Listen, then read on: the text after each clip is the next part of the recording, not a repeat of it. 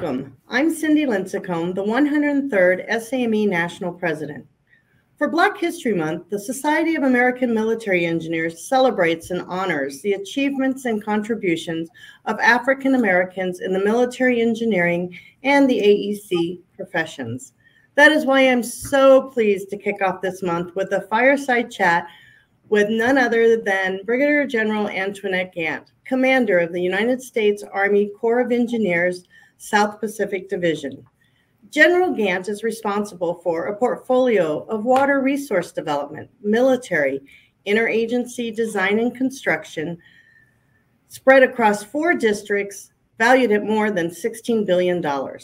Additionally, General Gant has the distinction of being the first African-American female active duty engineer to be promoted to the rank of general officer.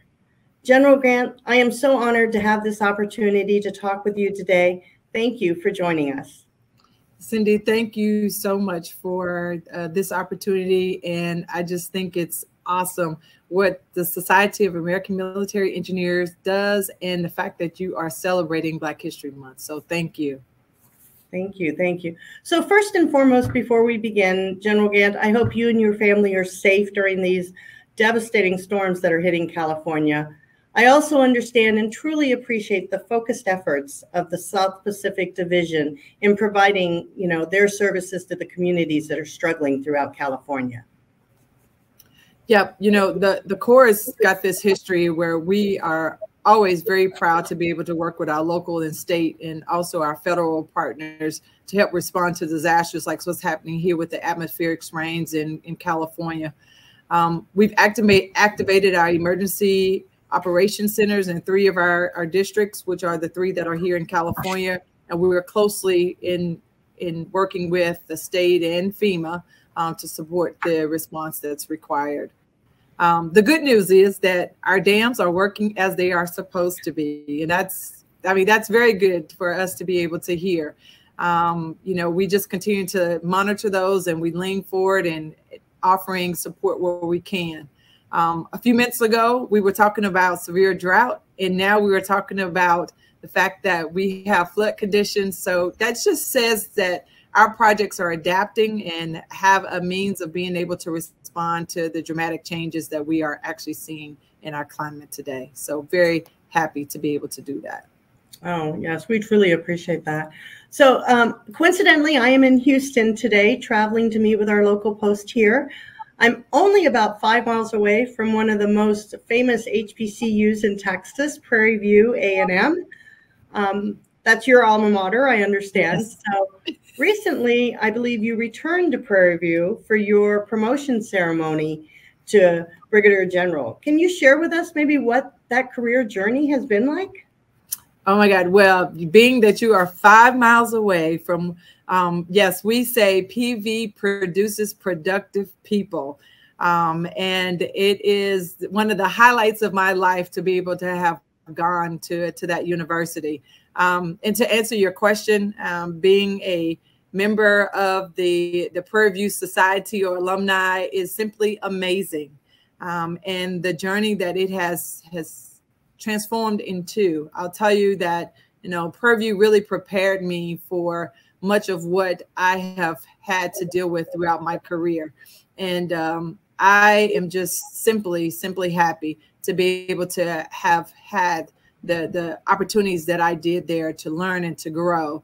From there, going on and getting my commission and then spending now 28 years in the military, something of which I never thought would happen. It was always 4 years and I'm out. I got a civilian job on the other side, but to be able to actually be a part of a profession where each and every day we do something that has impact to the communities of which we serve, to our nation. It's not just about being deployed. It's about being here in the United States and knowing that we're adding value. And this journey is one that I could have never scripted myself. And sometimes I say, am I in a movie or is this real? That is great. Well, we certainly appreciate your service. I know I'm not in the service. My father was in the Army, so I had 30 years of being a spoiled Army brat, but I truly appreciate everything you've done in that. And I know you've held a variety of command and staff positions, serving both in Afghanistan and Kuwait, as well as stateside. I'd like to ask, how have your previous positions influenced your approach to leadership and mentoring those next set of leaders? Cindy, that's a really good question. You know, I always say that we've got to watch and we've got to learn from all that we have the opportunity to be able to serve with. And that has really been the pinnacle for me. The more removed you get, the higher you get, the more removed you are as to what's really happening on the ground. And so I think it's important for us to always be able to listen. Most importantly, I would say that you always have to be yourself. Leaders, as well as those that we lead, are looking for you to be your authentic self, not trying to emulate everybody that you actually see. Of course, it's important that you take elements or nuggets from what you actually see to enhance yourself as a leader.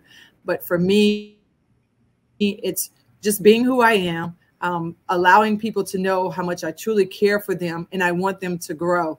I am where I am because leaders trusted me. They empowered me to help to make decisions. And mostly they invested in me. They gave me an opportunity when I never thought that opportunity could actually be there. And I also know that when I made mistakes, they were right there with me. They showed the empathy that is needed to understand that, hey, you may have made a mistake, but it's okay. And you can get up and you can make things just that much better.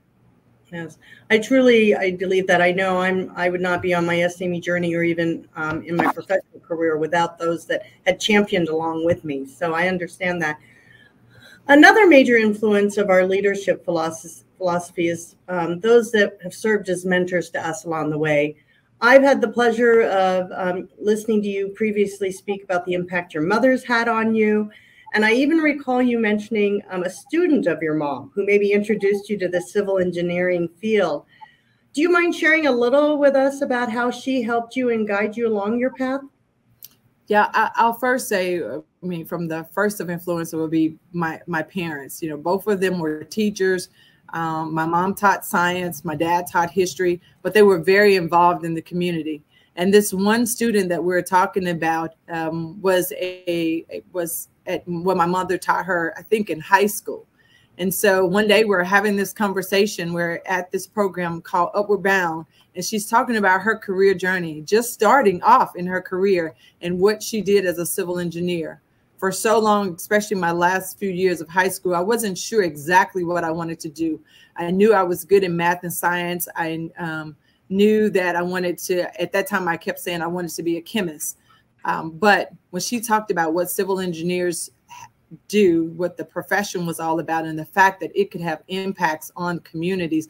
And I was just thinking about my small community, not thinking I would, I would go away and come back. And I was like, man, this could be a big deal. And so, I looked to follow in her footsteps. And lo and behold, she is a employee with the Corps of Engineers. She works as one of the associate directors of the Engineering Research Development Center in Vicksburg, Mississippi. So there she is, still making an impact. And every day I get to tell people about how just hearing that one story allowed me to want to actually, follow in her footsteps and be on that journey. Absolutely. I think our journeys and those that influence us, sometimes we don't even realize they're going to be key influencers along the way, right? Yeah. And I recently had the pleasure of facilitating and hearing you speak at the Sacramento Post Women in STEM panel. That was dynamic with all your district commanders. I greatly appreciate that again for the society. But what would you like to say to the students who are thinking about getting involved in the STEM or the engineering profession? Well, I would say is that we can never have enough engineers, no matter what we do. This is a profession that we really need more and more of, and it's wide open. It needs more people like those all around. Of all different walks of life. And I have started now saying that it's not just about STEM, but it's STEAM. So we add the A in there for arts.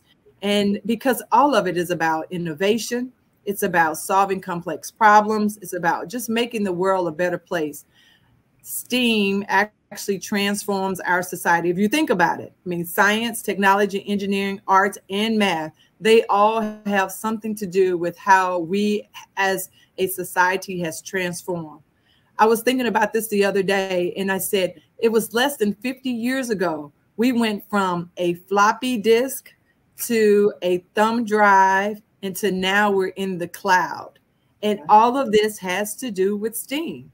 You know, there's a mathematical equation behind what we're doing. It's technology that actually makes that work.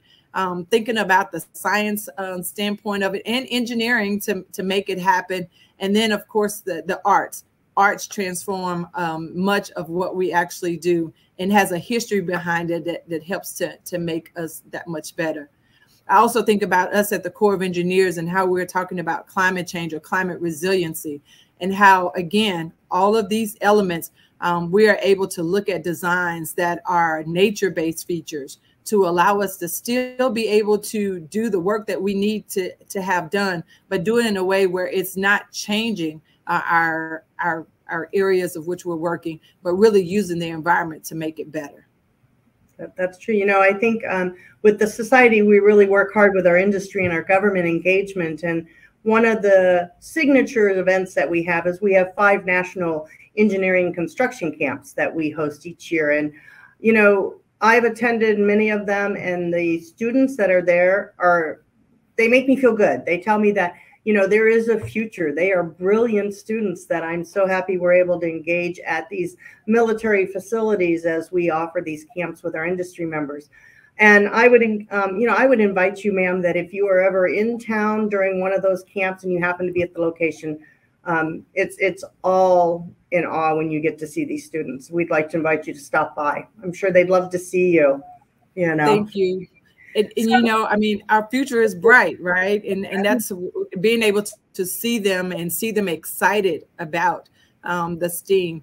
It just excites us to know that we're in good hands. We are. So as we celebrate Black History Month, we always talk about who are the individuals that have inspired us to progress in our careers, whether in the military, in engineering, or maybe in your sorority, Alpha Kappa Alpha, or elsewhere. You know, I'd love to hear if you had those individuals that really inspired you along the way. Yeah, you know, there are so many that I could probably name, and some that which are not African Americans, but as we celebrate Black History Month, you know, I have to start with my parents. You know, I saw it every day. As I talked about the fact that my parents were educators, but not only were they educators, but they were investors in the community.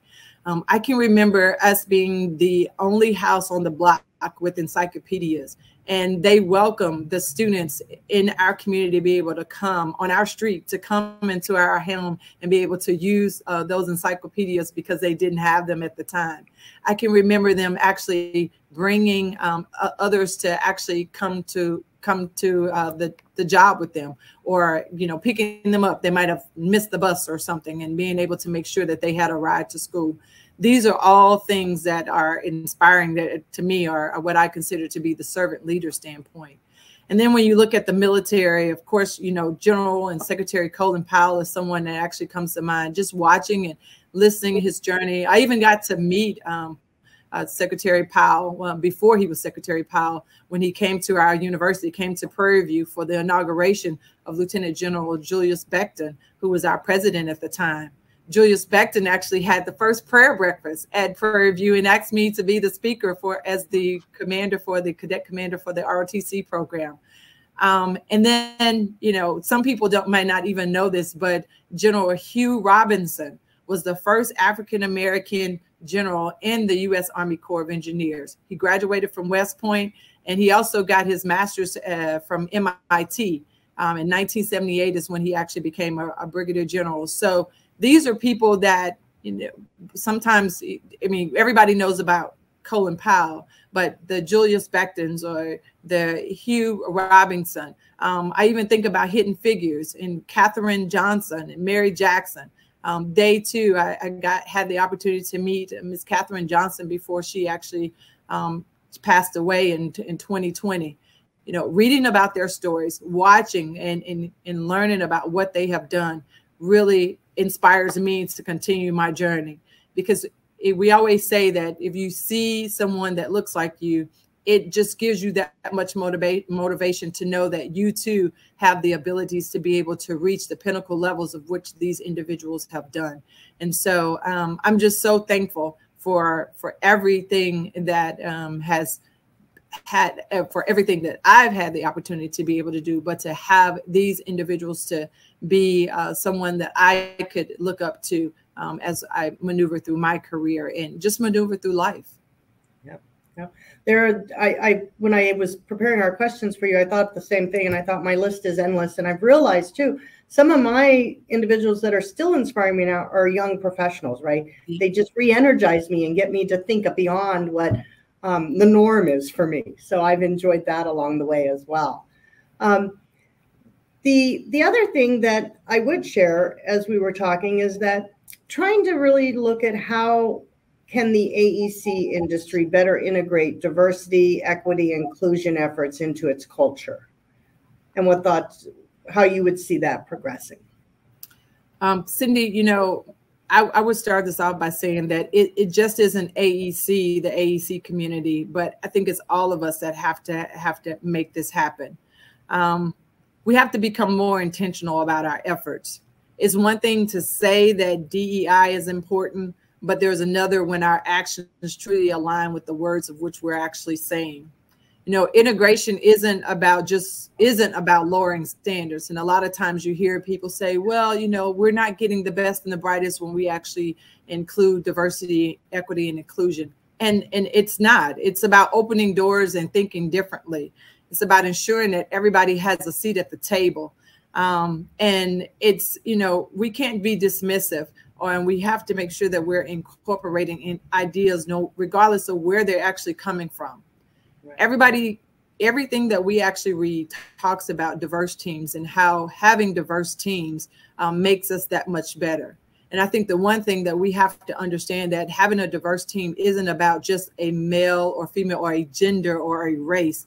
It's about talking with individuals with disabilities. It's about bringing people in from different cultures. I mean, there's so much that goes into diversity, but then making sure that we're inclusive of having them to be able to feel comfortable in giving their ideas and knowing that it's not just being heard, but it's being incorporated into what we do.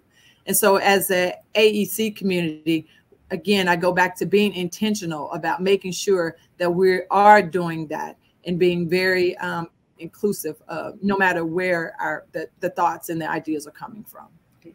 I do love that. I think I love your statement about the seat at the table. You know, many times when I'm talking to individuals, it's like, if you're in the room, sit at the table. Don't stand in the back of the wall. You know, you come to the table, join us in that. So I'm excited to have heard you share that. Within the society, you know, I've been a member for a long time, so I could answer this question for a long period of time, but you've also been a member of SAME for several years. And I love to learn and hear more about what have you valued about being a member of the society, both personally and professionally? It comes down to relationships.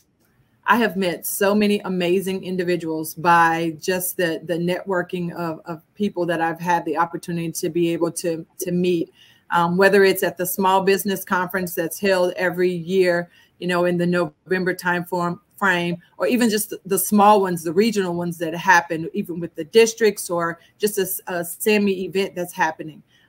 There are some really amazing individuals out there. And to be able to sit down, listen to their story, offer their ideas, and then take those ideas and maybe even enhance them themselves. I think for the Corps of Engineers and SAME, we've got an important partnership here.